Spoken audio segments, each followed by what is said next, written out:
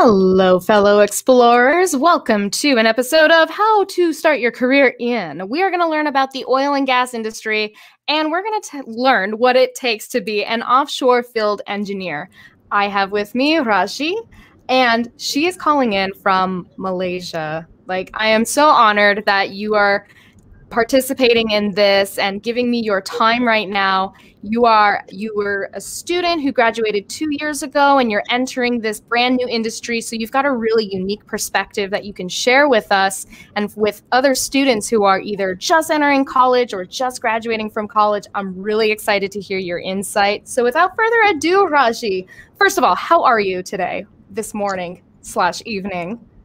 Well, yeah, I'm doing fantastic. It's really nice to have you. I mean, thank you so much for having me. It's a Monday morning here in Malaysia. Not too bad. I'm headed offshore tomorrow, actually. So that's exciting. Yeah, just mentally preparing myself for the possible seasickness that's to come. So that's just me. Yeah, not too bad. How are things with you? They're fantastic. Can you tell us about the oil and gas industry? Just give us a bird's eye view of what the industry is all about. Now, when we speak about oil and gas industry, now I can go on hours. But I think what makes oil and gas industry unique by itself is because of its huge spectrum of business itself. So while it being pretty known for it being a very volatile industry, it is still one of the largest sector in the world that generates trillions of revenue annually. And I think that what makes it very crucial for it being one of the what makes it a huge look into the economic sector itself. So other than that, when we look into oil and gas industry, there are essentially three segments. We have the when we look into oil and gas, when we look into the oil and gas industry, there's essentially three segments that we look into. So we've got the upstream business, we've got the midstream, as well as the downstream business. So now, when we speak about the upstream business, it is essentially the exploration and production. So that's just where it all starts. And then we have the midstream. It's just pretty much transportation and storage of these crude oils. And then these are usually sent to refineries to process them to goods. And last but not least, of course, we have the downstream business. It's just pretty much refineries that sort of refines these raw materials to goods, such as gasoline, fuel, or in fact our cooking oil. So this is just pretty much what the industry and the businesses that we have. But how does oil and gas generally work is that, so we have the E&P team. So we have the exploration and production, or rather we can call the operators, who essentially owns the asset. They operate and owns the assets, but this E&P companies don't usually drill these wells. So what happens is that this E&P companies, or rather I would say operators, for example, like Petronas from Malaysia, we have ExxonMobil or Shell. These are the few names that we can name for operators. So what they do is that they hire contract drilling companies to drill wells for them. And so now once these wells are drilled, what happens is that they'll have to sort of generate and sustain this production along the time. So this is when they hire the oil and gas servicing companies, because well servicing services is required to sort of sustain the asset throughout. So when we speak about career opportunities, like students can actually get themselves into either working with an operator or the drilling companies, or as well as the oil and gas servicing company. So that is where I am attached with. I'm with the oil and gas servicing company. So I think when we speak about the oil and gas industry, the field of opportunities is just so huge. You can either work with the operators, oil and gas servicing companies, or even the drilling company. So it all depends on what you want to do as an engineer yourself that wants to pursue in the offshore industry or oil and gas industry. So, but then again, it all depends on where you're from as well. So for example, in Malaysia, we don't have much of operators. So however, we do have more oil and gas services company. So you can look, when you do your research, when you want to get yourself into the oil and gas industry, it's always good for you to know where you're seeking towards. So penetrating into the oil and gas industry is great enough. So it doesn't matter whether you want to get yourself into an operator company or any services company. It all comes down to what do you want to do, and it's just penetrating into the industry first and gaining the experience. So I think when it comes to opportunities in the industry itself, there's just a vast a field of opportunities there is actually. So you are an offshore field engineer.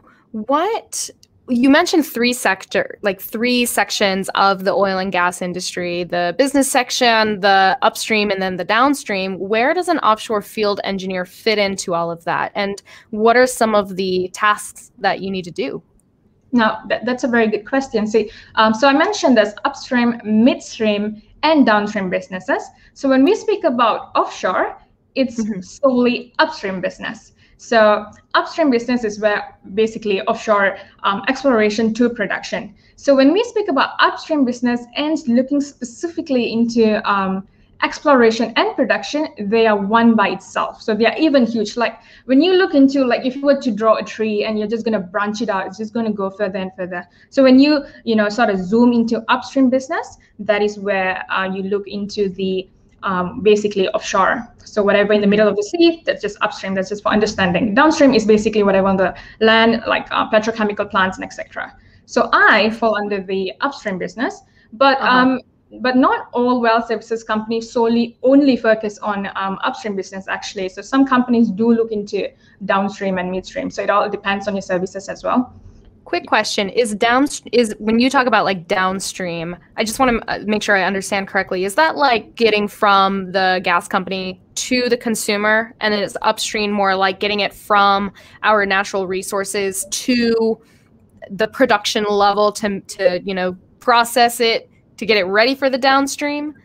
Yeah, you sort of got that right actually. So in a very simple term, you get the crude oil from the reservoir, right? From the seabed, right? You get them from under the sea, right? And then you transport that. So midstream is basically transportation, so through via pipelines, etc. And then you send it over to the downstream to refine these crude oils, because when you get in these crude oils, they're all of different level of materials actually. So you have to actually refine what's good, what's bad, what's required, and according to its boiling points and etc. So that's where all the processing happens downstream. To switch these raw materials to goods. That's just pretty much it.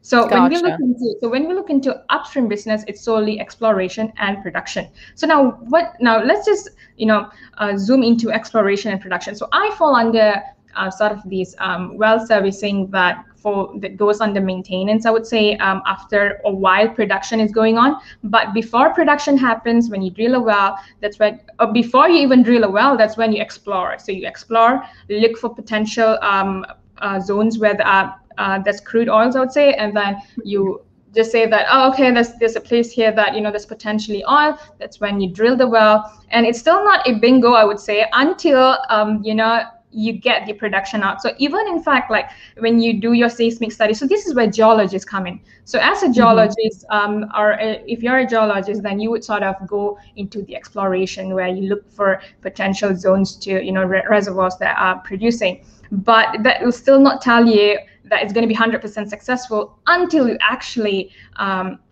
get the crude oils from. So once the well is actually producing, that is when everything starts. So now once these wells are producing crude oil, it's very, very crucial to maintain, to sort of sustain this, because there's going to be so much of challenges that comes when you actually get something from our nature source, right? There's going to be a lot of other things, like it's not just about drilling a hole and just, okay, let's just flow it out. There's so much of pressure that works along. There's a lot of things. That is why when it comes to engineering work, especially upstream, there's just so many people involved, so many sort of technical professionals or interest that comes in to work together with the same goal of just sort of getting a quality product. Sorry, quick question. So there's so many different teams. So we're zooming in from oil and gas to the upstream part of that industry, and zooming into offshore specifically. There are so many teams that are involved. Are there different types of offshore field engineers? Are there different types of engineering teams? How does that work? All right, so let's just define field engineer first. Now, field engineer by definition is just pretty much someone who works on site more than you see yourself in an office setting. All right, that's just pretty much what a field engineer is. Now, when we say offshore field engineer, it's just pretty much someone or an engineer who goes offshore to perform a job. All right. Mm-hmm. Now, what do I mean by job? Like, we are all working. Now, when I first got into the industry, I never understood what job actually means. Like, now, every project that we go for, we start to call it a job, all right? So when we speak, see, when I mentioned that, to sustain a well, we need well servicing activities. Now, some of the examples of well servicing activities are like, it can start off with cementing, casing, perforating. Now, these are all the terms that's just pretty much oil and gas glossary. Like, you can just Google them up. Now, I'll give an example. Like, for example, perforation. Now, what is perforation? This is something that's required for you to sort of like put a tool in. Now, I'm going to try to use a very basic layman term. You put a tool in, and then you're going to shoot at a certain zone that there's potential for oil, of crude oil or gas, So you're going to shoot, and that is where the oils or gas will actually flow and give us product, right? Like oil. So this is just one part of it. Now we have got so many more, and one of it is the maintenance, which is usually done in the production facilities. Now, what do I mean production facilities? Like, this is where once you get all of this, is just to for this. You see, when you get them from the seabed, you've got to send them to the downstream. Now, to send that over, you've got so much a process that goes on. So along the way, there are other challenges. Like, one of what we focus on is sand challenges. So this is something that my company does with flow assurance. Did you say sand challenges? Sand, yes. Sand production is actually one of the biggest challenge in the oil and gas industry. Now, why is sand a problem? Is because, they can cause, due to its friction, they can actually cause erosion to pipelines. And when this happens, it actually could potentially damage, downhole tools. We've got, it can even go up to damaging the facilities itself. And when this damages assets, it's gonna cost so much to maintain these things, to service all these items. So this is something that we do not want. So to mitigate challenges like this is where well servicing companies come in to sort of work a way through to sustaining the asset throughout. So it sounds like there's like a lot of maintenance involved in all of the parts. Like, to get the crude oil out of the ground, there's a ton of technology involved. I say a ton, like as if I have any idea what numeric value gets put on that. There's certain technologies that are used to get the crude oil out, and then to transport it to the production facilities. So as an offshore field engineer, like specifically your job, can you take us through a typical project? And I say project because I don't like to ask, what's a typical day in the life of you? Because every day could be different. So I'd like to hear about what a project is like for you as an offshore field engineer. All right. Now, so like I mentioned, and just real quick, and you can start with the fact that, like, you're going offshore tomorrow. So, like, from here, I think is such a great way to start. Like, okay, you're going to be on a boat tomorrow. Okay. I hope you don't get seasick. So what's a project like starting from going out to sea? Okay, for me, yeah. So I'm going to specifically focus on what I do. So now, as a field engineer, you can be doing so many things. Now, as one myself, well, I'll be headed offshore tomorrow. Mode of transportation is actually via sea, so I'm going to get my seasickness. Now, once we've reached there, what happens is that it's just basically day one mobilization. Now, how work usually starts is that before you start a job, you'll have to apply for work permits, and then start your job the next day. There's toolbox meeting in the morning. So you wake up about 5 in the morning, get your breakfast in, and your days usually, so your work hours are usually 12 hours, so 6 to 6, pretty long hours, and the most that you can extend is 4 hours. So the most that you would work is 16 hours. So I've had experience working 16 hours. Haven't really had a chance to work night shift, but I've all done day shifts. I'm sorry, I think. Yeah. So so that's just pretty much how work is. You work every day, no weekends, no public holidays. When you're offshore, you work every day. until you come back. So this time around, it's just going to be a week for me. And also, I think what makes this trip very interesting is that this is my third offshore trip, but also my very first time working offshore, going alone actually for this assignment. And I think this would be covered later in one of the skills that you'll have to adapt, is just pretty much to be able to, to be able to sort of work with no supervision. Now, you're going to have operations on sites, like reps on site that's going to be there for you. But when you represent your company, then there's going to be decision making that you have to do on your own. So when you're offshore, connection is going to be a problem. And so there's a lot of things that is going to come into place. It's not going to be like here, where you've got your connections are easily accessible. You can just reach out to people. There, it's going to be a bit tricky. And this time around, it's going to be pretty challenging because my first time alone. My first two trips, I went with my senior colleagues. They are very experienced. So I think that's amazing to start off my career offshore with someone that's so well versed with the industry. So they sort of like taught me through it. So that's amazing. So I'm actually looking forward for this one, because it's going to be for this one, what's the, so I use this background. I think I just typed offshore rig. I think I typed offshore oil rig to get the photo in the background from Canva. And I'm wondering, what is this called? Is this a platform that's this background right here? Now, see, a rig and a platform is two different things. A rig is usually mobile, yeah. So a rig is before a production platform is built. Rigs are usually, I would say, temporary builds that are essentially that moves around to sort of look for wells and just to drill wells. So once these are built, so a rig is more temporary, a platform is more permanent. Correct. Permanent. A rig is more like if you're part of the exploration phase, and a platform is more like you're doing the midstream production. The production. Production. Gotcha. Production. So once you get to your, are you going to a rig or a platform? Platform. Okay, so once you get to your platform, what are you there to do? Are you there to are you doing inspections? Are you inspecting things and then making work orders for other crews to do? What is it that your responsibilities are once you get to your platform?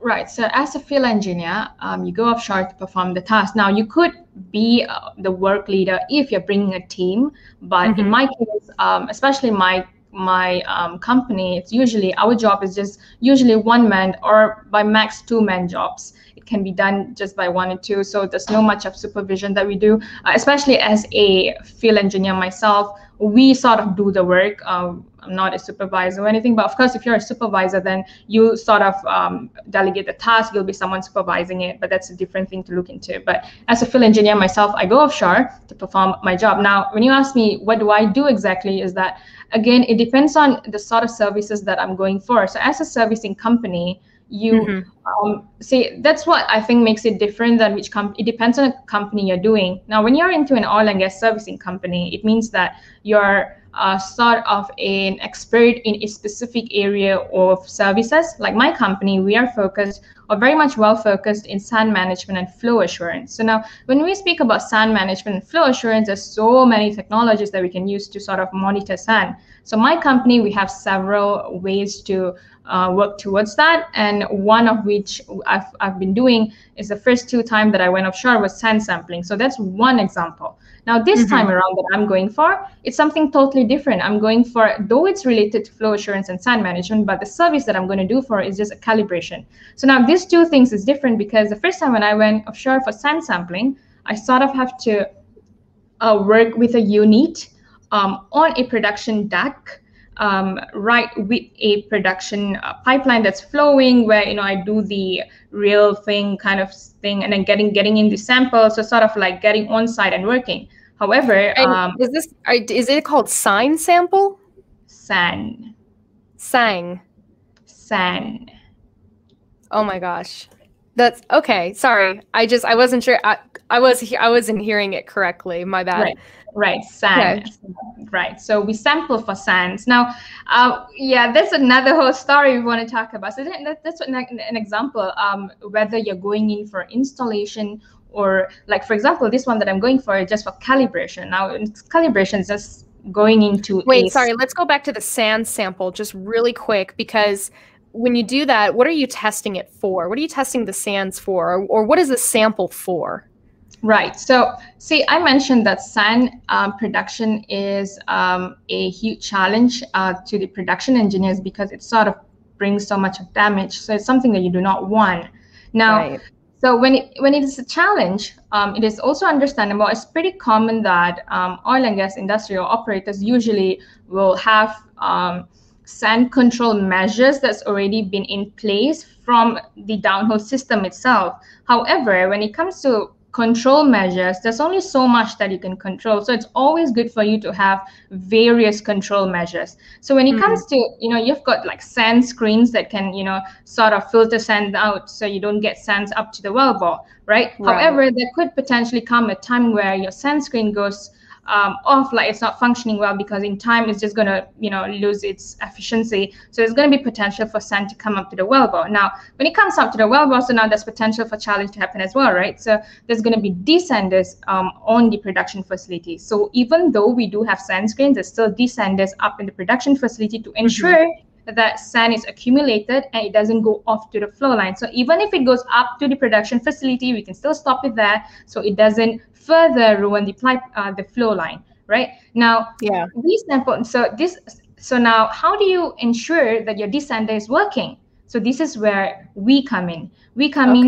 So this is where my company comes in. We fix sort of our services, like our technology, to ensure that the descender is working. So one of the examples, like you said, why do we sample for sand is, it's actually, I would say, there's two ways to say it. One is either just to see that what does it consist of, like what is the sand, whether it's good or bad, or there's just analyze them. Or another way is just to verify the efficiency of the descender. Now, if the descender is working, I must make sure that whatever that comes after the descender, I must ensure that there's no sand at all, because if the descender is working, then it should be able to accumulate all sands. Now, if I'm able to get sand, then there's something wrong with the descender. So that's just one way to see it. Or it can. So it sounds like it's risk management. There are many risk management protocols, and then you guys come in to service one of the technologies that's involved in the whole risk management structure. I'm just painting this picture of, I have no idea what a desander looks like, but I'm just painting a picture of something, and then you guys going in there and testing it and making sure that you've got your samples in this big facility. Although I'm sure, are the platforms very big? I mean, they look like they're about the size of like a house or something. Like they're not that big.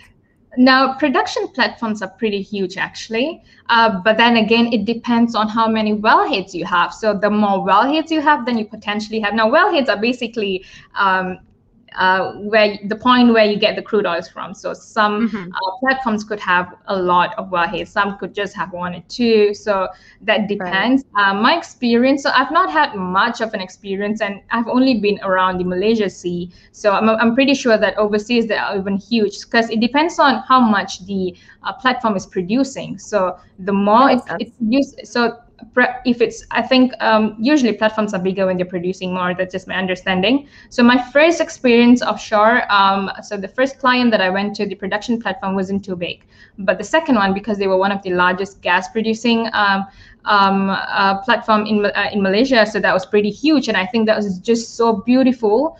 It was really it was really huge and beautiful. And I think why it's also big is that other than just all these activities of crude oil that's going on and all these processes that's happening, we also have living quarters. So that is where we stay. So we need to be able to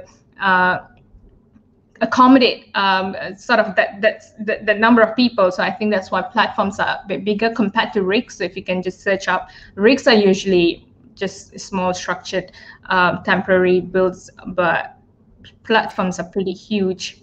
So for an offshore field engineer, one of your examples was checking the desander technology, checking this desander machines, and then servicing them.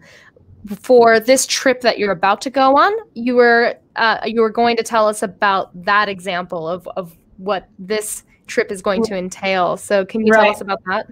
Right. So this time around, it's nothing to do with, not, I wouldn't say nothing to do with it, but it's just a total different service. So other than sand sampling, we also do acoustic sand monitoring. So now what is that? So this is just pretty much a technology again, where it detects or it monitors sand flow in the pipeline. Now, how do you know or this just pretty much to see how much of sand that we have in a flow line. So we sort of have a clamped on detector fixed onto the pipeline. So when there's sand, it's going to produce noise. So through this noise indication is where I'm going to get a reading on a sand PC. Now, what's a PC? It's just a laptop or a computer that is in one of the control room where I'm going to monitor my data. So I'm going to get all sort of graphs that indicates noise.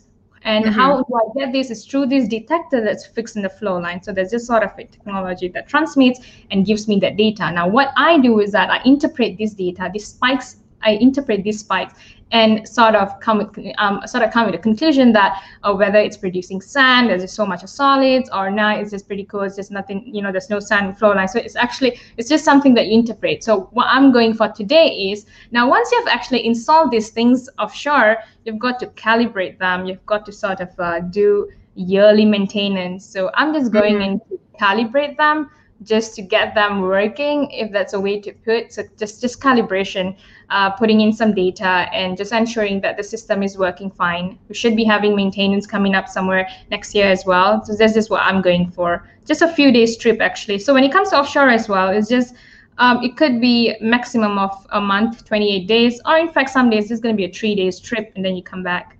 Yeah. So we've talked a lot about sand. Like, I never would have thought that sand was such a huge part of this whole process. And it makes sense because it degrades the pipes. So as an offshore field engineer, one, do you have to go to college? Do you have to have a college degree? And then two, what degrees, what majors do you recommend people get? Now, to be an engineer, I would say yes, a college degree would be, you'll definitely need an engineering degree to be an engineer offshore. But if you will want to work offshore, that does not necessarily mean that you need an engineering degree. You get what I mean? To be an engineer, you need an engineering degree. But not only engineers work offshore. You say you can even be. You could be a technician. Exactly, you can be a technician. So you don't need an engineering degree. You can just get certificates of practical certificates just to ensure that gets you offshore. So then again, so it depends what you want to do. And other than that, we even have chefs. So if you're a cook that wants to just have an experience to work in the middle of the sea, you don't need an engineering degree to be a chef, right? So this is so much of a thing that. That's just the offshore. But as a field engineer, then having a degree is important. Yes, you'll need an engineering degree, but what engineering degree to be specific? It can be anything. It doesn't necessarily mean that you need a petroleum engineering degree to work offshore. No such thing. Like myself, I'm a chemical engineering student, and I'm offshore. You can even be of a background of mechanical engineering, electrical, even in fact, aviation or any engineering degree, because when it comes to working offshore, it's more towards the skills that you acquire through the experience as well that you bring. It's not so much of an academic thing that you'll have to bring forward to, though of course it's going to help. Like for example, the difference it's going to make is that as a petroleum engineer and a chemical engineer myself, we can both work offshore, but as a petroleum engineer, your knowledge is just already there. So it's going to take an extra homework for me to do to gain sort of the oil and gas terms. That's just it. But there's no specific engineering degree that you need. You can be any engineer working offshore. And what are some of the essential skills that you have to have as an offshore engineer? Right. I think this is something that's really to point out, to look into, to get ourselves prepared for, to get ourselves offshore. Now, to get yourself into the corporate world, of course, there's so many skills that you can acquire. There's technical, there's just soft skills that you can get. But you see, when it comes to technical skills, I always believe that this is something that you can acquire along the way, depending on what you do. So when it comes to experience in working, technical skill is just something that you grow in time. So there's no problem with that usually. So when you're working, just say as a field engineer in a company, then the company is going to really equip you with the knowledge that you need to ensure that you're credible to perform a job. So technical skill is not a problem, but I think my concern would come to soft skills, because this is where a lot of students especially sort of neglect or don't look into it at all, because for them when you're studying, it's all about academic and academic excellence. It's just books and whatever that you produce at the end of the day. So it's just producing aces, but they don't look into what you actually need in the corporate world. I think one of the essential skills that I would say, to name a few actually, is first things first. Oh, I think we're having some issues, some internet issues right when she said first things first. Hopefully we get her back. But, I want to touch on something that she talked about prior to us going live. Rajie said that when she was a student, she said there was only so much that she could learn as a university student, and that she actually learned a lot on the job. So, I wanted to comment on her point that even though you're a student in college, if you're going for whatever engineering degree you want to go for, you don't have to know everything. You don't have to learn everything in 4 years. You don't have to learn everything in even 5 years if some of you guys end up being super seniors. Unfortunately, we just lost Rajie. Hopefully she gets Wi-Fi and is able to come back to us soon. But again, students, you don't have to learn everything while you're at university. And to Rajie's point, you can learn on the job. Once you're in the industry and you're actually working, there's a whole lot more to learn. And so with soft skills, it's important to be humble. It's important to have humility. It's important to say, sometimes it's important to say nothing at all. Sometimes it's important to just listen to what other people have to say, because they're very experienced and they have an insight to share with you.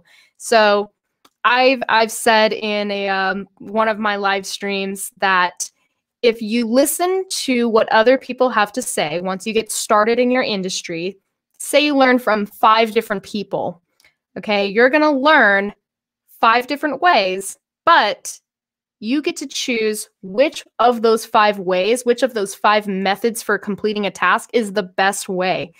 Because you get to try 5 different things.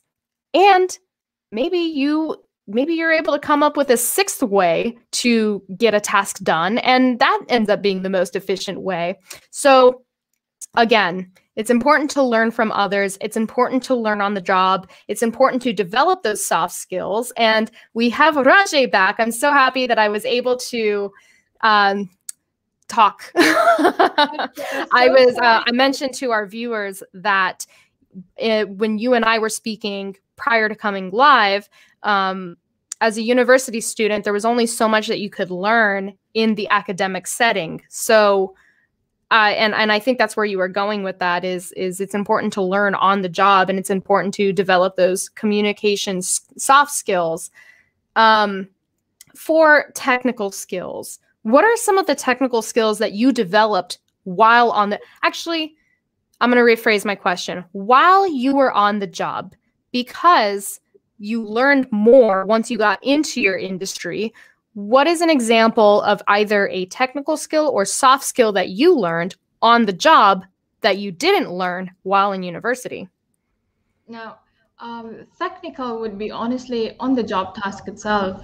Whatever that I perform right now is not something that I learned. I'm getting an echo. Sorry.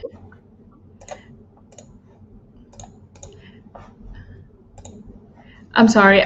So I think acquiring the technical skill is just everything on the job, actually, because as a chemical engineer myself, whatever that I studied is totally different than what I am performing on the day-to-day task, actually. So whatever that I do offshore is, I think, starting off with the mechanical things itself, working on a mechanical focused task itself is something that I'll have to acquire on the job. So that was something that I had to learn from scratch, just pretty much how to use equipment, the tools itself.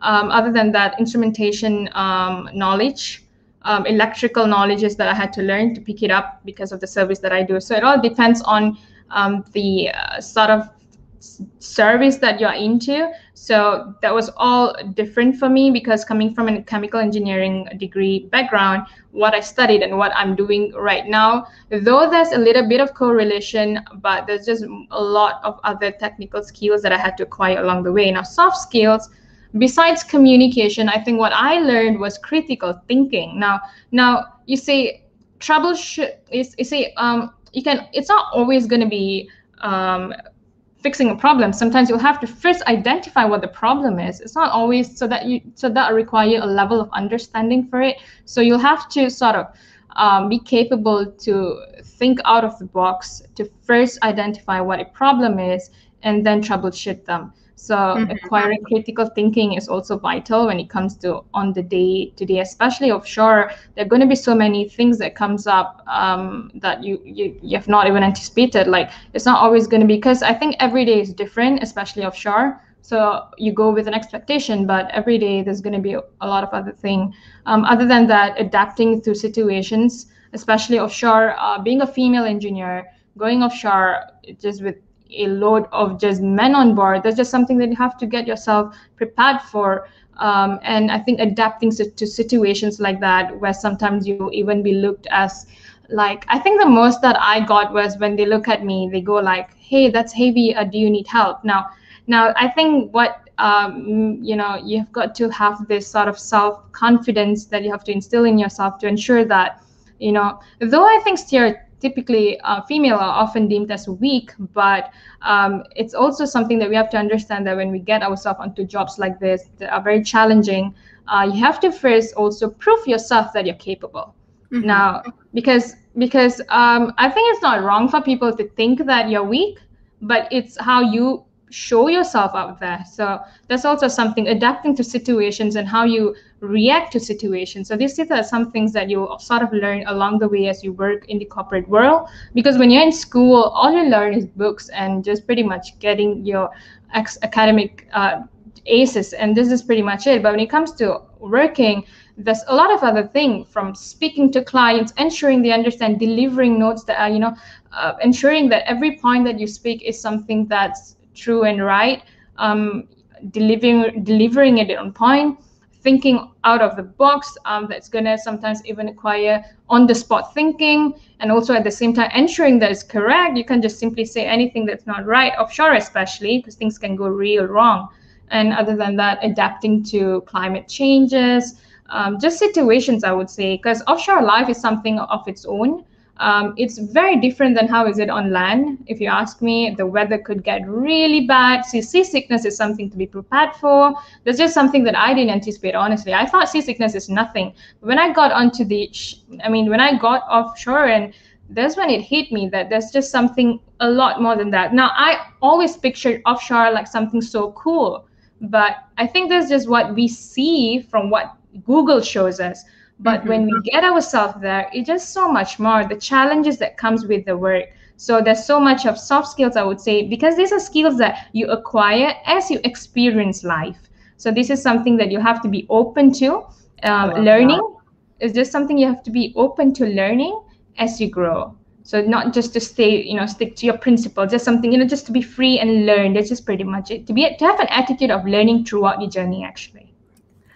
So I'm just going to mute your mic for just a moment so that we don't get any echo. I'm not sure about these sound issues, but I love a couple of things that you just said. One, speaking confidently, having this self-confidence is very important, because if you are going to present something and you do it without confidence, people aren't going to want to take you seriously. And I think that's great advice for males and females. Gosh, you just hit on like another insight that I really enjoyed, is that the skills that you develop out in the field, you develop with life experience, and that's something that you maybe can only get a limited amount of while you're in university. And it's not that you're not living life while you're in university, it's just that you are kind of, you're within the safety and within the bubble of the university, but it's a whole other thing to experience the job once you're out there, and especially offshore. You know, and it's a little comforting to hear that you experience seasickness, but you're still doing this. And I think that there's just this element of toughness that you have about you, but there's also this incredible grace that you have and this incredible professional way that you present yourself that I just really enjoy. So all good insight. Can we take it back to certificates and certifications? Because you mentioned that you don't have to be an engineer to do offshore type work. And you mentioned that there were certain certifications that you should attain. So what are those certifications? Whether you are an engineer or not, what do you need in order to work offshore? Now, to get yourself offshore, the first things first is that you'll have to be fit to work offshore. So you'll have to get your medical assessment in, and you'll have to be reported fit from the doctor themselves. So first things first is, to be medically fit. So medical assessment is the first thing that you need. Now, once you're now fit to work, you'll have to undergo a sea survival training. So you can search up, it's actually called BOSIA. It's a basic offshore induction training. It's a sea survival training where they train you to sort of survive if emergency happens offshore. So what are the sort of safety measures and things that you have to be prepared for offshore if, say, emergency comes in place? So that is a training that you have to go for. And I'm telling you, my experience, from what I expected and how it was real life, it was very challenging, honestly. So to actually get through it, and if you're capable of getting certified, then it's a pretty big deal, I would say. So once you get that certified, I would say additional trainings that require to get you offshore would be just depending on your company. So for example, myself, if I were to perform a task, I'll have to be, companies should ensure that I am competent to perform the task. So these are additional trainings, and this depends on the task that you're doing. But the first two that's very important is to be medically fit and to attain your safety sea survival cert that is actually valid for 4 years.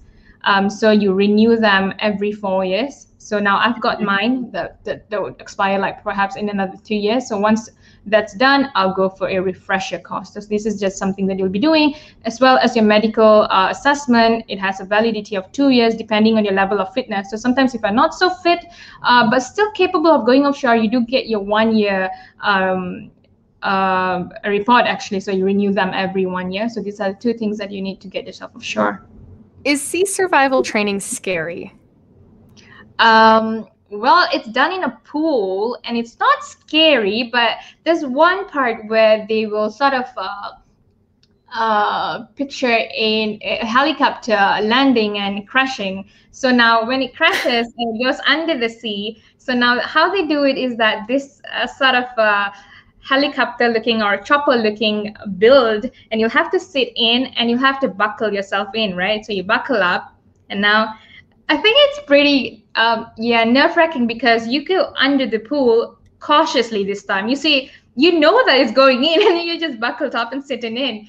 And what happens is that it goes in, and then they'll teach you how to buckle it off, and then you'll sort of get yourself an escape through the window. So there's sort of like a window that's there, and then you go off. Now that is okay because you go in the water, you just sort of, they'll give you can either hold your breath or they'll have a breathing equipment that you can use. So it depends, if you can use that. Now that's one, but I think the scary part is that there's one of the I think one of it is that it goes in and it rotates 360, so you'll be upside down underwater. Oh my gosh. And you have to unbuckle yourself and escape through the window. And even that, there's two challenges. One, there's no window, so it's just a hole. You just escape through. So your only sort of focus would be, okay, I need to get now you're under the water, upside down. Your only focus would be, I've got to successfully get this buckle off in time, because you're holding your breath. Take it off and you're already upside down. Now you're taking it off and then you go off. But I think the challenge comes in where it's the same scenario, but this time there's actually a window. So you've got to also push it through, and there's a way to push a window underwater. You can't push it in the middle because there's pressure in and out, so you can't open it. So there's actually a way where they'll say you have to sort of tip it at the edge of it, like there's an edge of it. So you've got to do it like then you'll be able to sort of escape. So this is actually a trick or a tip in life that say that so happen you are stuck in a car and in water for some reason. You can't break them if you're just hitting in the middle because there's just pressure everywhere. So you have to know where to tip it. Yeah, so that's sort of a scenario. Tip, if you're ever underwater in your car, don't tap the middle, tap the edge of your window. Yes. That's great. Like, forget industry insight. That's some great life insight, but also try not to get your car underwater. Now, I think a lot of upper body strength is required when it comes to offshore. There's just so many things that they'll share. A lot of upper body strength because there's so much of swinging that happens as well. When you transfer yourself, if you wonder, how do we transfer ourselves? Now, it depends on countries, actually. So in majority of countries, because I've spoke to some overseas guys who works offshore, they don't really have this much of problem because usually they travel by chopper. But in Malaysia, like for me, though we do have choppers, most times we travel by boat. And when we get offshore, now from the boat, we'll have to transfer our stuff to the platform. Now, if you wonder, how do we transfer, personnel from the boat to the platform? Usually there's like a basket transfer. There's so many ways of transferring. But one of the common one would be swing rope transfer. Now, I think you'd want to be interested in that. A swing rope? Like you got to climb up the rope? No, you actually swing to the platform. So there's actually a rope attached. There's a rope, and then you hold on to it, and you swing to the platform. Now, that's pretty scary, actually, and requires so much of strength. So that's... Yeah, and with the weather, so the boat is not just going to be there, it's going to be like that, and then the platform is just here, so the boat goes like this, and then this is one of it, by the way. Yeah, you can just Google up like ways to transfer personnel from the boat to the platform. There's something interesting, but so much of upper body strength is required, I would say. So when I first started, I was pretty weak. But in time, with my exercises, like I sort of knew that, okay, Rajie, I need to get my upper body strength up. So that's when everything comes in. There's just something to look into. Oh my God. I wonder if that's specific to like Malaysia or if like more countries do that. I think it's pretty common, but when it comes to safety measure, like I think they do look into something that's more safe. Do you guys, when you climb up those ropes, do you use any sort of fall protection? Like, do you clip onto a like a self-retracting device or anything so that if you let go of the rope, you don't just plop into the water? No, you say that's the thing. You don't let go of the rope. Oh man. Well, I learned something new. It sounds fun. Like, I'm not even gonna lie, it sounds super fun. Are there any conferences or trade shows that someone interested in being an offshore field engineer should attend in order to network with others? Oh no! We lost her again. Oh, now you're back. It was great because the screen froze for a moment. It was like you had the biggest and most beautiful smile on your face. It was like, I wish I looked that good when my internet crapped out. But anyway, are there any conferences or trade shows that people interested in being an offshore field engineer should attend to network with other professionals? A lot, actually. A lot of oil and gas conferences that are actually out there. So perhaps for students who wants to get insights or updates or to get themselves exposed to the industry itself, it's good to actually have experience attending conferences. Perhaps I think I would advise students to look themselves into the petroleum industry as a whole, get yourself involved in the Society of Petroleum Engineering, just to sort of get yourself into it so that, it can leverage you later during interviews or, when you want to get yourself, because I think employers are seeking someone with the enthusiasm to get them to work offshore. Like, you see, employers know that you don't know anything about anything about the job that you're about to perform, but the least you can do is to leverage yourself, is to have an exposure to the industry. So I think attending conferences will also allow visibility. You can even meet your potential employers, or in my case, potential clients. So conferences is a huge deal, in my opinion, to get yourself exposed to what's happening in the industry itself. So societies. Nice. And bonus for networking, you can find Rajie on Instagram. She is Rajaletchemy, and you can find her on LinkedIn. I think if I do that, there, if you type in Rajaletchemy Thiagarajan, oh man, did I butcher that? We were practicing. I swear we were practicing before this live stream. But if you look up her name on LinkedIn, you will definitely find her, and you should network with her as well. So to wrap this up, Rajie, let's talk some industry insights. I want to thank our audience for joining us. And as we wrap this up, I invite you to go to the comments section and leave a comment if you have any last minute questions for Rajie about the oil and gas industry, or about what it means to be an offshore field engineer, how to get started, how to level up. While you're typing in your questions or comments, Rajie, do you have any last minute words of advice for us, any industry insights that you'd like to share? I think for especially students who is looking into embarking yourself into the oil and gas industry, we are often always focused onto securing a job in huge companies, getting ourselves into operator companies that's very, popular, well-known, or in fact even services companies that are huge.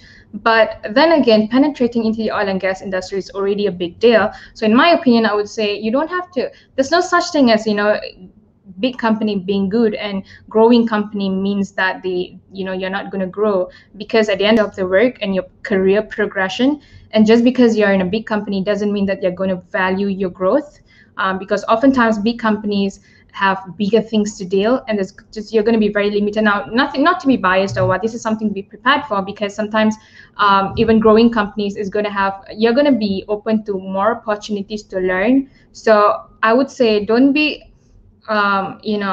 strict with where you're going towards when you're getting yourself into the industry. Be open to any sort of path, because once you get your foot into the door, like once you get yourself into the industry, it's about gaining experience, building your profile up, and then finding a way to settle in the industry and just learning through, like I said, you acquire your skills through experience.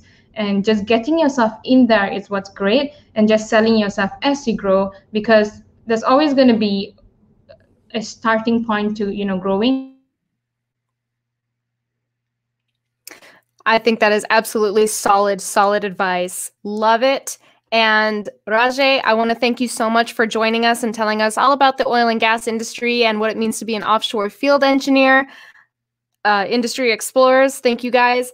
If you want to follow Rajie, she is on Instagram at Rajaletchemy. She is also on LinkedIn. And guys, thank you so much for tuning in. This was a pleasure, and be sure to subscribe to Industry Explorers on YouTube. Until next time, explorers, I will see you on our next adventure. Take care.